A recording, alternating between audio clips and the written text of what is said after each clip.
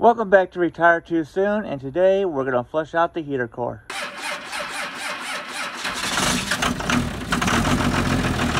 Welcome back, and if you're new to the channel, please subscribe, and this helps you out. Please give me a like, it helps out the channel. Now let's jump into the video. I ordered this part on Amazon. It is 5/8, that's what your heater core line is that goes from the engine. It attaches to your garden hose. I'm going to take this funnel, I'm going to remove the plastic tube and attach this piece of metal I have laying around so I can put this in the hose, and then I can direct the old coolant where I want it to go. This is going to be on one hose, and then I'm going to have the other one on the other hose. This is a 2000 Ram 2500 with the 24 valve Cummins. Your heater core is most likely going to be on the passenger side. It is obviously on my truck, but I think almost all vehicles it's going to be passenger side. And you want to locate the top hose and the lower hose. The top hose is the direction it goes from the top into the core to the lower hose. When you flush it out, you want to go in reverse. So you want to take the bottom hose and flush it out to the top hose. If you also look, mine's a little different. I have a T on it because it goes into a cab. I have an alternative heat source. This was my alternative heat source for last winter. Here in Alaska, we get down to -40, -50 Fahrenheit. And most likely the reason why you're flushing it out is you're trying to get heat to your vents. So I installed this last winter. I'll try to link a video, I think it's like right there, so you can go watch it. But as of right now, I am getting like not even lukewarm out of it. Where this, comes out burning hot.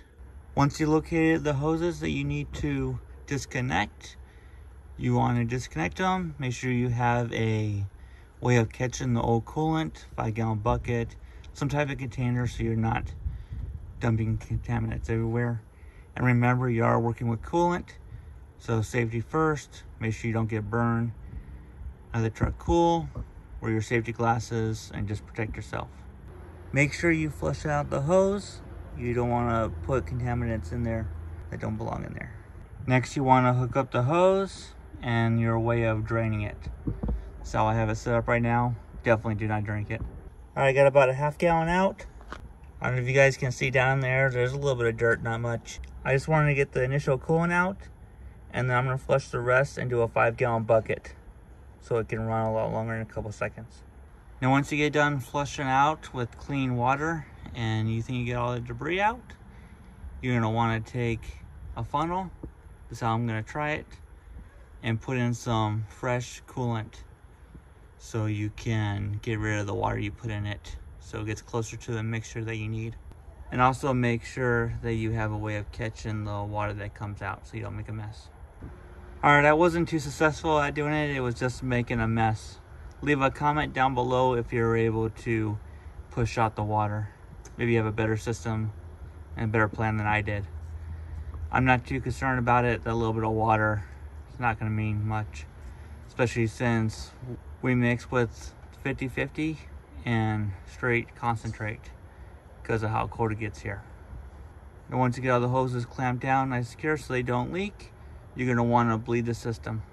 Alright, if you haven't watched my block heater video, go ahead and watch that. But I would highly recommend picking this up I got it on Amazon to help you bleed the system.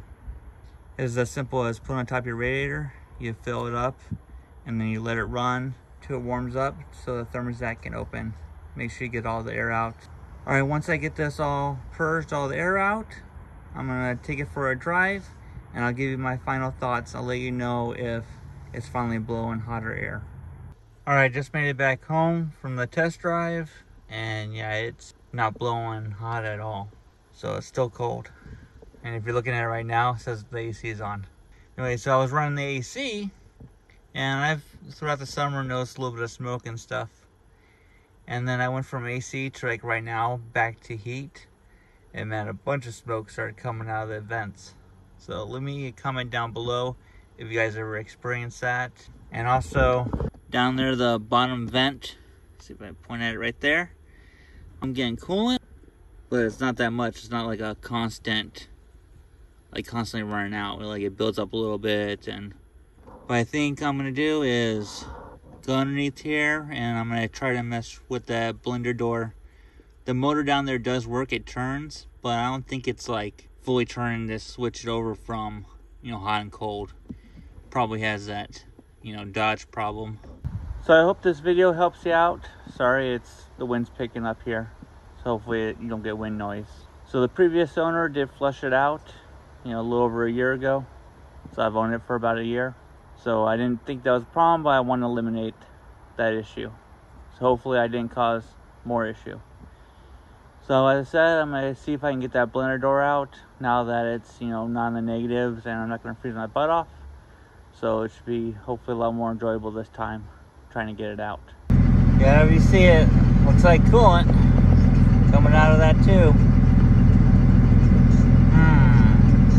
Alright, got the blender door down, and if I move the vent by hand, you know, if I stick my hand up here and turn it, I'm getting warm air now. So even though this is working, it's not turning it, I guess. Looks like I'm gonna need a heater core. I don't believe that doing the flush is what damaged it. So as I said, you gotta make sure that you don't put that much PSI in it, because that will damage the heater core. I believe that it was probably already leaking. It just got to my attention because I was looking in that area. Thanks for watching. Please subscribe and like if you got value. Until my next video, thanks for watching. Bye.